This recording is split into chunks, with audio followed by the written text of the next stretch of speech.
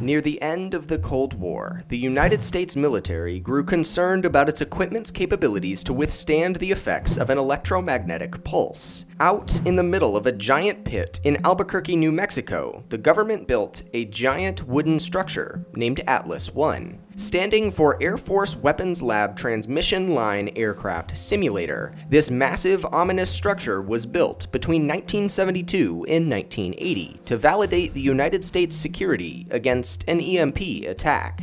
Electromagnetic pulses, or EMPs, are intense bursts of electromagnetic energy often resultant of an aerial nuclear explosion. Militaries of past, and some still present, considered using these weapons to inflict damage upon electrical and electronic systems of opposing countries. EMPs do that through the high current and voltage surges created through the initial blast that burn out all sensitive components in electronics nearby. Back in the 1980s, this would have been bad news for the US or any country for that matter. But in 2019, this would practically bring the modern world to a standstill. Communication would be nearly impossible. Cars and planes wouldn't work, phones wouldn't work, nothing about our modern life would work properly. It's this fear that the US ultimately capitulated to.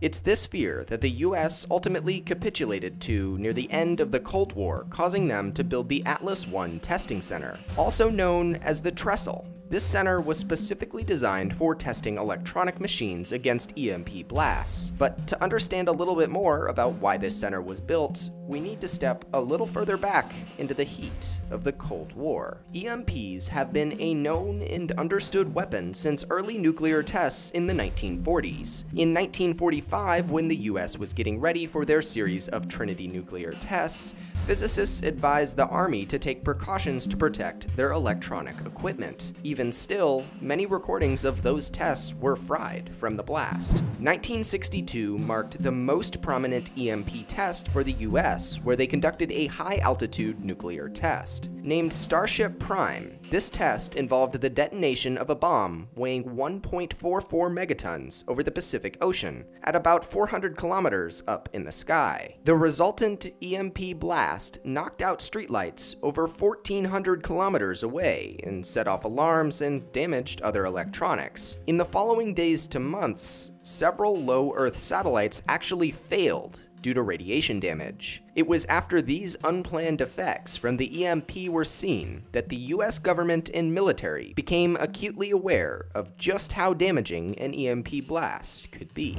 Over in the Soviet Union, EMP tests were also being conducted.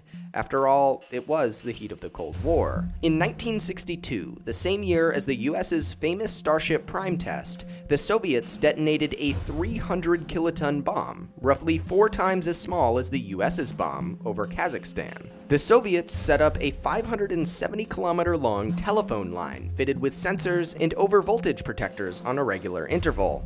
The EMP blast caused every single sensor to trip. It also set an electrical power plant on fire many miles away thanks to induction that occurred in a 1,000-kilometer-long buried transmission cable. While the Soviets' bomb was much smaller than the Starship Prime test, it caused much more damage due to its positioning over land. Both the US and the Soviet Union grew increasingly fearful of EMP attacks from the other as they were more aware than ever of just what they could do. An EMP could knock out an entire Navy fleet. It could disable an airbase. It could cause an immeasurable amount of damage to the opponent. The US Army became obsessed with hardening all of their military hardware, making sure that it could withstand EMP blasts. They built 18 different test facilities at Air Force bases all over the US. Each testing center focused on the same principles. Aircraft were parked on the ground and a short burst of electromagnetic radiation was blasted right at it. After that, engineers studied the aftermath.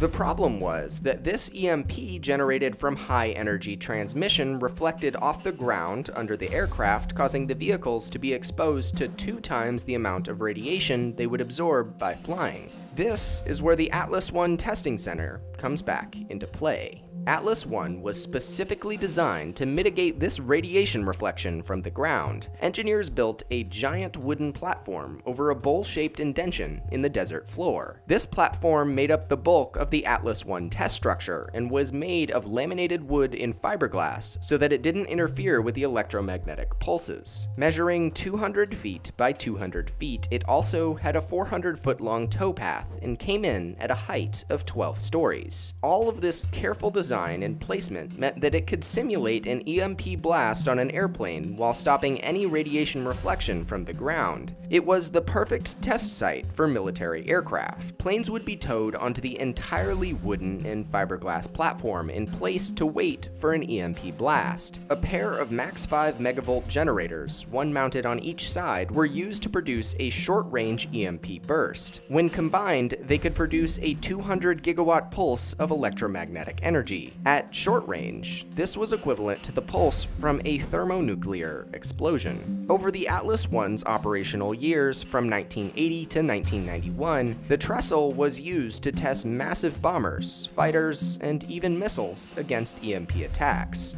In 1991, at the end of the Cold War, the Atlas I test site was finally shut down, but the structure still stands as a national monument that can be seen today.